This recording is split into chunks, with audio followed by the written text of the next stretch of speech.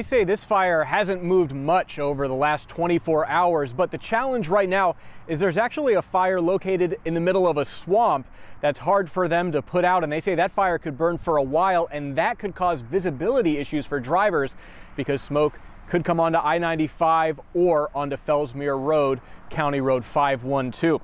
Now, the Forest Service says the paths of vegetation that they've cleared are doing their job, keeping the fire from spreading. Now, this year has been a very active fire season. Part of the reason why is because our area has had less than half the amount of normal rainfall so far this year.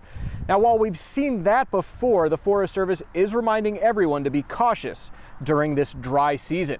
Now, the dry and windy conditions have helped a couple separate fires ignite over the last day as well.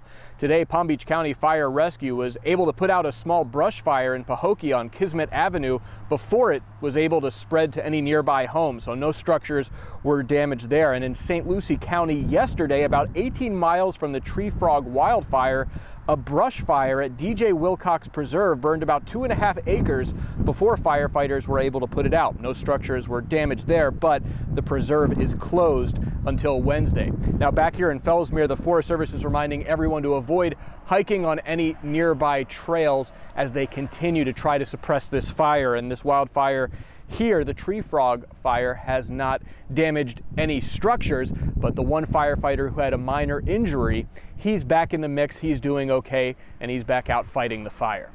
Reporting live in Fellsmere, Steve King, WPBF 25 News.